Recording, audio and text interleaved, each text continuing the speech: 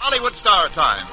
Today we bring you the first radio performance of Strange Triangle, starring Lloyd Nolan and Signe Hasso with John Shepherd.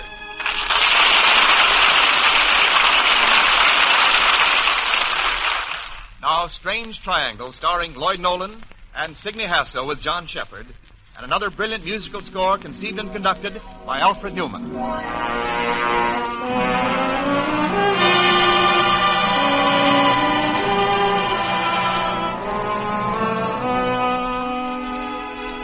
Francine. That was her name. And even now, in the still hours of the night, her voice comes back to me hauntingly. Hello, Sam. How are you? Francine. Even now, I'm haunted by that strange, exotic voice, by her green eyes and the subtle fragrance of her perfume. Rosemary, she said it was. It's rosemary, Sam. That's for remembrance. Francine. Beautiful, possessive, demanding Francine.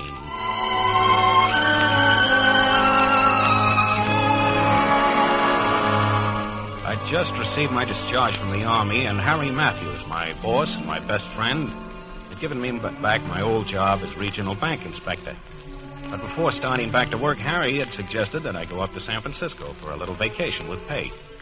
It wasn't much fun being a stranger in town and lonely, and I was sitting at the bar of a hotel cocktail lounge one evening, just about deciding to return home to Los Angeles the next day when she came in and sat beside me. I saw a reflection in the mirror. Smart, assured, richly dressed, and beautiful.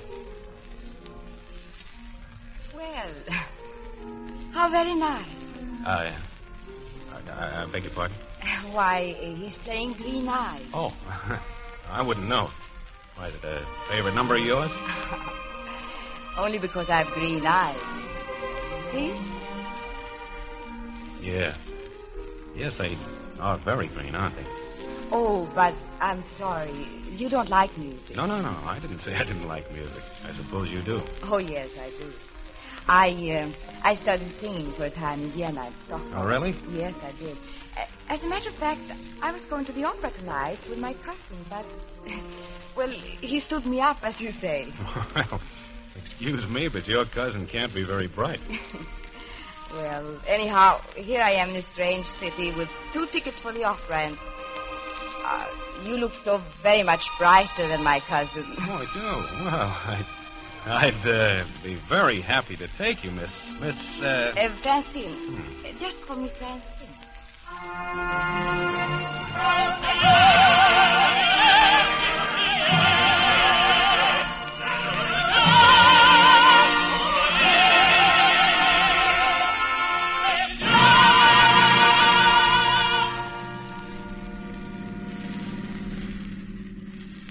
What do silent people in a taxi think about, I wonder? What? Oh, I'm sorry. Did you enjoy the opera, sir? Yes, very much. Oh, you didn't see much of it. You were looking at me all evening. What? I'm sorry, Francine. I didn't mean to... Oh, I like it, Sam. I like you. Listen, Francine. Mm-hmm. You know, I want to know more about you. I want you to know more about me because I like you, too, very much. Oh, you're sweet. Everything. Your manner, your smile, the things you say, and the way you say them. Especially your perfume. Thank you, Sam. It's rosemary. That's for remembering. Oh, I'll remember. Oh, better not, Sam. Why not? Why, Francine, is anything the matter? Well, we're 2 lonely people in a strange city. We met. We liked each other. We had a pleasant time. Good night for now. Yeah, but I'll be seeing you again. This is it, driver. Stop here, please. Look, you are going to let me see you again, aren't you, Francine? Good night, sir. But first, this.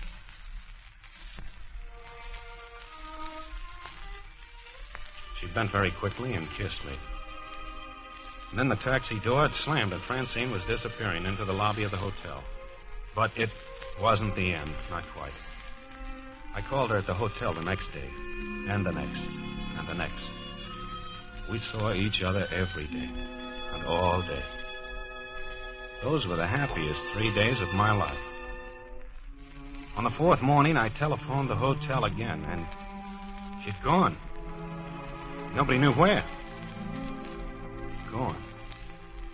I didn't want to believe it, but I had to believe it. But it was over. It was all over.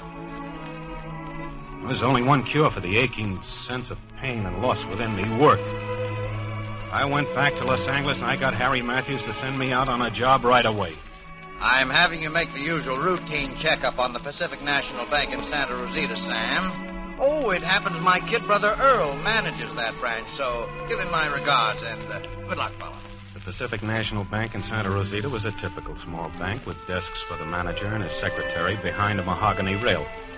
A hearty, cigar-chewing man was talking to Earl when I came in, and the attractive secretary had me wait for a moment or two. Well, I know you hidebound conservative bankers, so I won't insist that you come in with me on this and make a killing, Earl, but I happen to know that Tillicum Oil is going to buy out Medford Oil, and they're paying 10 to 1 a share to all Medford stockholders. Now, that's straight out of the horse's mouth, Earl. At $10 for one, figure the profit, Earl. Figure the profit. Thanks, Barney, but I'll still get mine the hard way. Suit yourself, chump. My regards to the little woman. Thanks, Barney. And so long, Betty. Be good. Goodbye, Mr. Schaefer. Won't you step in now, Mr. Thank you, miss. Matthews? This is Mr. Sam Crain. Oh, yes, you're the inspector. Glad to know you, Mr. Crain. Glad to know you, sir. Oh, your brother sends his regards. Harry? Mm-hmm. Oh, thanks. Harry's a wonderful guy. Well, I ought to know. We've been friends ever since college. Well, this'll be nice, won't it? How long are you planning to be with us? Oh, as long as it takes, maybe a week. Got a hotel room yet? No, I came straight to the bank. Well, let me arrange a place for you to stay, Mr. Crain. Oh, well, thanks. And the name's Sam.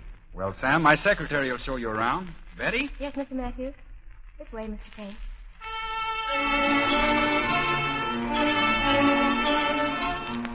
All day, the clack and clatter of adding machines rattling in my ears.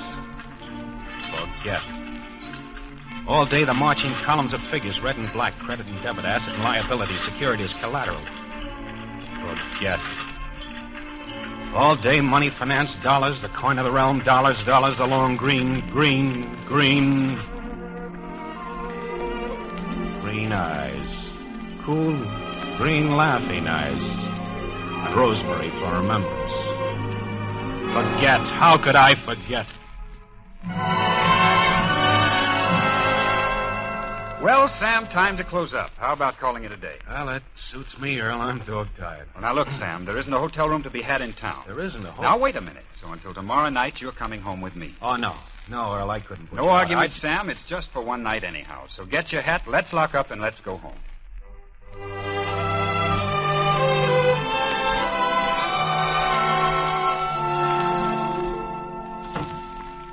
Hey, this is a beautiful home you have here, Earl. How'd you do it? You ask my wife. She does it. Darling, where are you? Hey. All right, girl. Not to shout, so I was simply... Hello.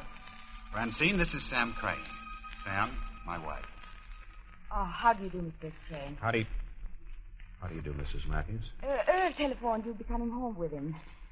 Oh, but... why, you're not at all the way I pictured a bank inspector. No conservative gray suit, no glasses, no stern white lips. Not Sam here. He's just an ordinary guy trying to make an honest dollar, for which he deserves a drink before dinner. Hey, Sam? What? Oh, dry sherry for mine, if you have it. And make mine the same, darling. I'll make it 3. Like the Romans, do as your guest does. Hello, Sam. Why didn't you tell me in San Francisco that you were married? You didn't ask. You knew how I felt about you. Why did you do it? Yes, Sam. It was wrong, I know.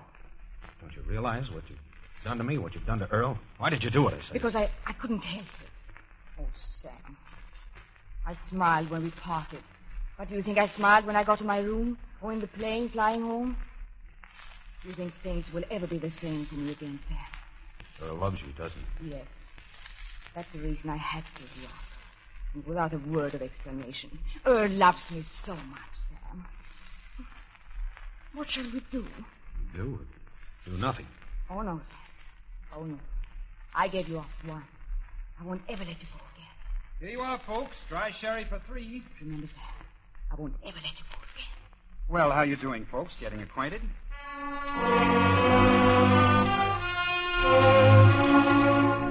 Somehow I stumbled and stammered my way through that evening. being keenly, excitingly aware of only one thing, Francine. Living, breathing, being in the same room with me. I grasped hungrily even for that threadbare bit of intimacy. I began to be afraid that Earl would notice my inattention, so I retired before they did. I was awakened by voices coming across the patio from the other bedroom. Oh, I do wish you'd listen to Barney Schaefer sometime. Barney makes money in the market.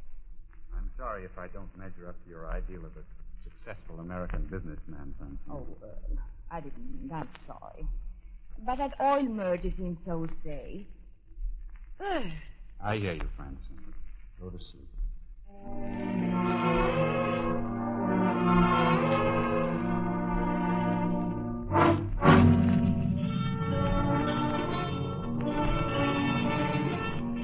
Well, Betty, that about cleans up my entire inspection. Is everything all right, Mr. Crane? Why, yes. Did you think it wouldn't be? Oh, no, I didn't think it. Where do you go from here? Oh, the Pacific National Bank of Calistoga. You finished here in record time. Yes, I did. I had to. Well, good luck in Calistoga.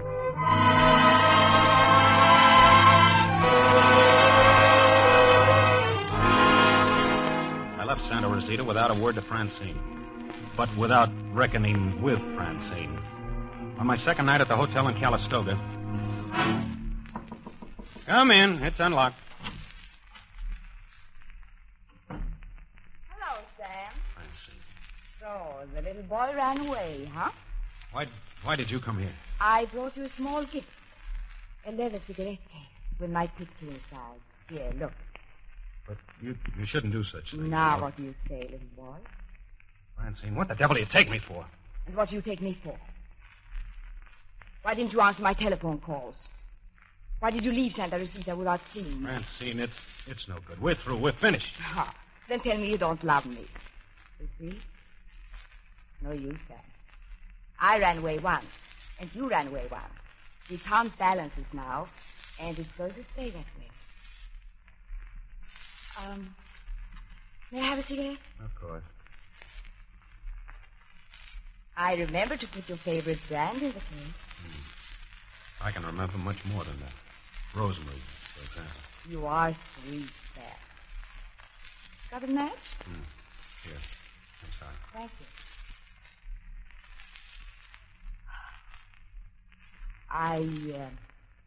I think we understand each other now. Do we? I think so. Good night, Sam.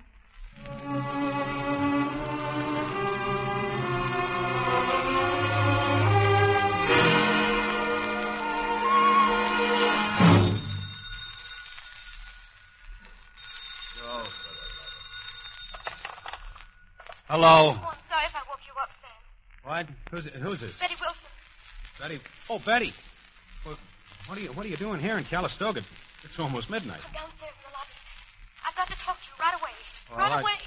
away. Look, Betty, I'll meet you in the cocktail lounge in 5 minutes, huh? Now what?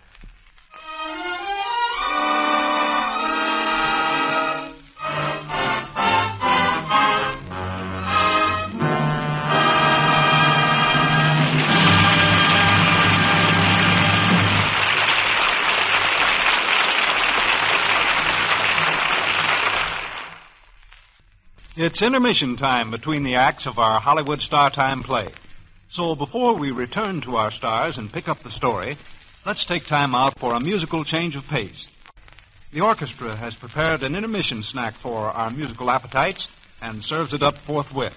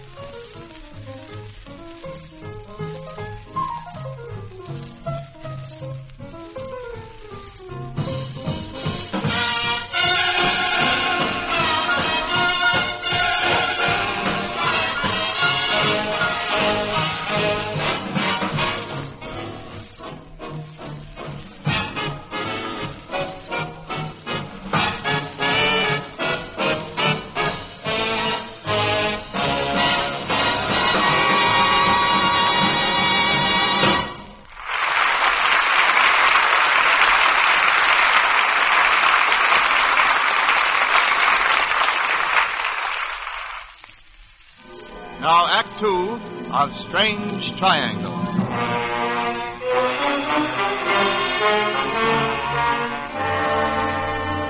I dressed in 5 minutes and hurried down to the cocktail lounge of my hotel, wondering what had brought Betty Wilson to Calistoga at midnight. I found her looking tense and white and urgent. I sat down on the little table with her, and she began talking with that abruptness of desperately worried people. Sam, it's happened. $3,000 in cash is missing from the bank. $3,000? Well, everything checked when I left. It happened since you left. Have you told Earl? No. Betty, after all, he's the manager. Earl knows the money's gone. Earl took it. What? Oh, Sam, it wasn't his fault, really. It's Francine. Her extravagances. He put the cash in the Medford Silicon merger. Just as that Bonnie Schaefer advised him to do. And the whole deal fell through. Oh, what do you think I can do about it? I don't know, Sam, but you've got to help Earl. He's not vicious or dishonest. I never could have loved him if he was. Oh, I see, Betty. But I can't help him. You're the district inspector, Sam. Yes, that's right. My duty as a special officer is to arrest her. Oh, no, Sam, no. No, let me think, Betty. Let me think. What's the matter, Sam? Worried? If Earl went to prison, I sat there arguing it out with myself, reasoning, arguing. This was my chance. Earl was an embezzler. I could arrest him, send him away, and then I'd have Francine. She'd be mine. But she was Earl's wife. He loved her. Earl was Harry's kid brother. Harry is the best friend I ever had. It was my duty to arrest him. No, Betty, I couldn't do it. I won't do it. I'll quit my job first. Sam, sit down. People are looking. Well, I won't have any part of this, Betty. I'm going to resign. And you won't save Earl? I can't save him. All I can do is run out. Oh, Sam. I'll write Harry Matthews my letter of resignation in the movie.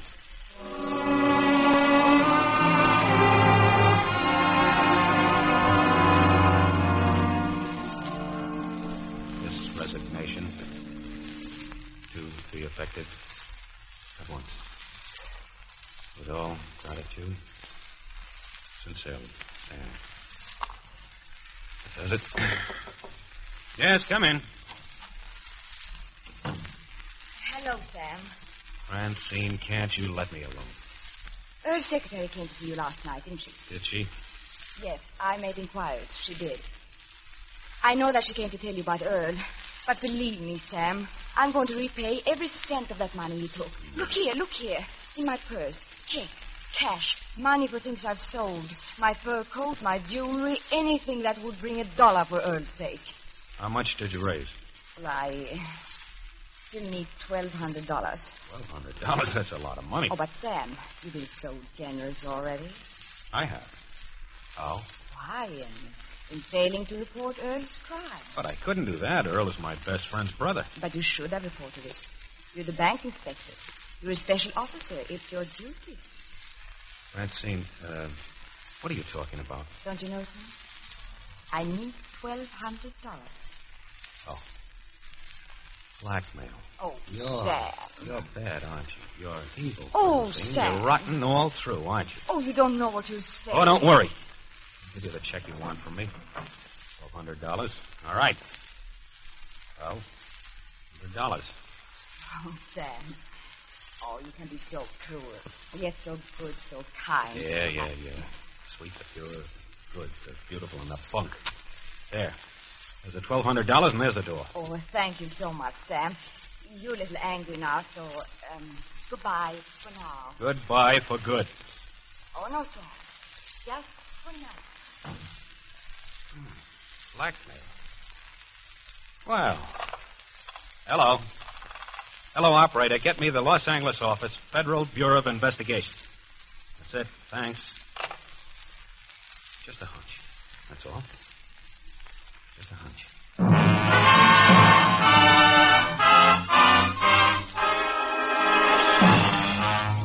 I had a friend at the FBI. And what he had to report sent me racing down the highway to Santa Rosita as fast as those recapped tires of mine would get me there. I burst into the Santa Rosita Pacific National Bank expecting the worst and getting what I expected. Sam Crain, you did come back after all. Oh, I'm so glad. Never mind that now, Betty. Where's Earl? Well, he and Francine left the bank 10 minutes ago to go home and leave on their vacation. Now, look. Did Francine deposit a check for $1,200 that I gave her 2 days ago? Well, no, she No, I didn't think so. You've probably seen the last of her and Earl Matthews. Earl wouldn't skip town over $3,000. Was he in the cash vault before he left? Oh, yes. With his briefcase by any chance? Yes, I think so. Come on, we'd better check the cash then. You mean to see if any is missing? No, to see how much is missing. $90,000. See? I can't believe it. Why could Earl do such a thing? Why? Because Francine would argue, but Earl, they'll give you as long for $3,000 as for $90,000. Come on, we'd better get over there.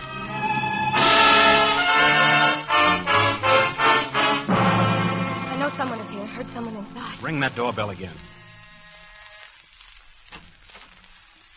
Oh, Sam, hello. Hello, Betty. Won't you come in? Where's Earl, Francine? He just left on his vacation. Why?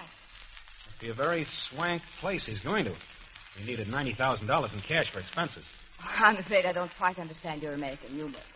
Francine, will you stop hamming for once and tell us if Earl is in the next room, isn't he? Certainly not. I told you where he was. Oh. Report on you from the Federal Bureau of Investigation. Oh, Sam, you're not well. You see, you gave me a cigarette case complete with your fingerprints all over it and your photograph inside it. I won't listen to you. Now, you might have gotten away with it all, but that little suggestion of blackmail was a tip-off that you were crooked. You had the $3,000 for Earl. Why didn't you give it to him? No, you told him his position was hopeless, didn't you? Must you shout, you lie, Sam? Maybe the FBI's a liar, too. Here, listen to this. In 1939, you were married to Theodore White of Chicago, a bank manager, now serving a term for embezzlement. Here's another, Paris, France, 1935. Stop, that's enough. No, this is good. This is a matter for the guillotine. Stop, do you hear me? Stop. That's enough for me, too, Sam. You fool. Oh, Earl, I'm so glad. Here's the briefcase, Sam. It's all there. Please. I can thank you for that. Well, Sam, if the police want me to testify against my husband, they'll know where to find me. We'll attend to her later. Let's get this money back in the cash vault before anybody misses it. No hurry, Sam. I'm still $3,000 in the red. No, I don't know, Earl. Here. Isn't this Francine's purse in the chair? Yeah. And here, isn't this the $3,000, including my personal check? Certainly. Oh, let's hurry back to the bank. Now, wait. First, let's check the money in the briefcase. I'm sure it's all there, Sam. Are you? Have a look in here. Oh, no. Nothing but a telephone book. That's what it is, Earl. Francine took out the money and stuffed the briefcase with this telephone book. Why, that double-crossing. I'll get her for this. Earl! Earl, no, come back here. Oh, Sam, I think he's got a gun. You stay here. Earl, don't be a fool. Earl, wait. Drop that, Francine.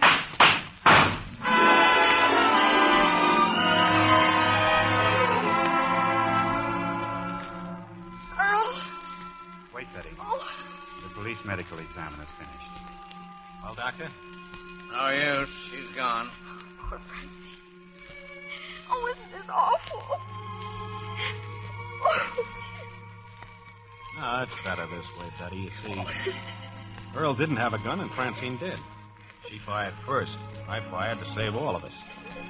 And it's better for her. It was this or the guillotine back in France. Francine knew what she wanted, as usual, and she made her choice. I'll have to make out a complete police report, of course. Curious odor in the room, isn't there? Perfume or something? Perfume, Doctor? Rosemary, Sam. That's for remembering. No, Doctor. I don't think so. Just gunpowder.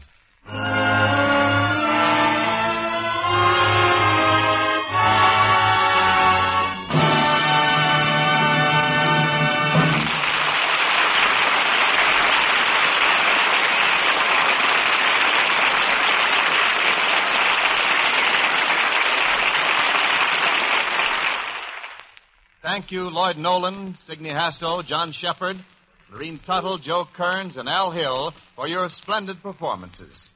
And the entire production was under the direction of Robert L. Redd.